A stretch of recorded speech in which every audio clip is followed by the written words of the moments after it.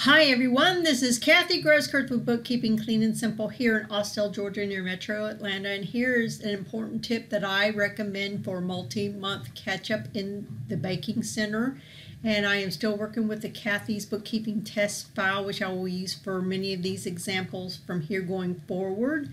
And as you can see, I'm in the Banking Center and I have organized my bank and credit card accounts so that I am working from left to right, and so I have also talked about this in previous videos, so I will put the links to those previous videos in the comments below so you can refer to those. But the reason why you want to do that is because you want to make sure that you work in the logical order as the standard workflow goes. And one of the things that I do highly recommend, and it will help you, because if you're talking about, like in this instance, we have transactions going all the way back to the beginning of the year, because remember when I did the setup videos, I actually uploaded all those from the Banking Center starting with January 1st, 2021, and a few of them going back even earlier than that I added manually, which I've already dealt with all that. So basically we're looking at from the beginning of the year. And so my recommendation is that you work with each month at a time. So we're going to start with January 1st.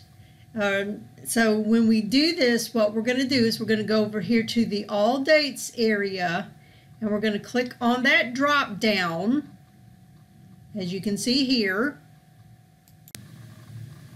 And when we click on that drop down, we're going to set our date range using the custom feature, and we're going to isolate those transactions from January 1st to January 31st of this year, and then we're going to click on apply. And when we do click on apply, then you will see what happens in the next screen. And so in the next screen, you can see that it isolates all those transactions in whichever register that we happen to be in to that monthly period that we set up in our custom field there, which right now looks like there's only that one transaction that we need to deal with. So that way we can go ahead and deal with that transaction. And then when we move on over to the checking area, as we're getting ready to do here, we're going to do the same thing. In other words, we're going to go back up here to the All Dates, and then we're going to click on the drop down like we did in the earlier screen. And we're going to set the same parameters for the month of January using January 1st, 2021 to January 31st of 2021, and then we're going to click on apply, so that we can isolate all those transactions for January in the checking register and deal with those. And then we'll do the same thing with the savings. We'll isolate those dates from the month of January, from the beginning of the month to the end of the month, to filter out those transactions for January, as you see on the next screen.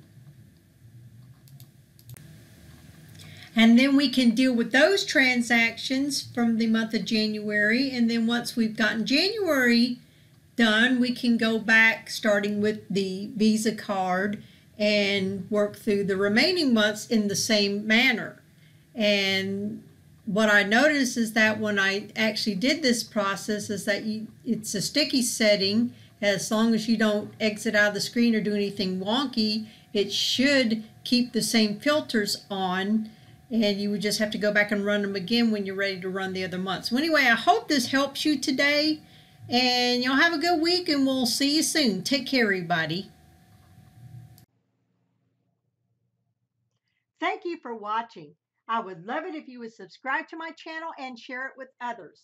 My goal is to publish at least one new video per week on QuickBooks desktop or online topics, the occasional motivational video, and a few surprises thrown in here and there. I would love to talk to you about how to help you optimize your knowledge and usage of QuickBooks desktop or online. My Calendly link is in the slide. Please use that to reach out to me to schedule a free 45-minute initial consult.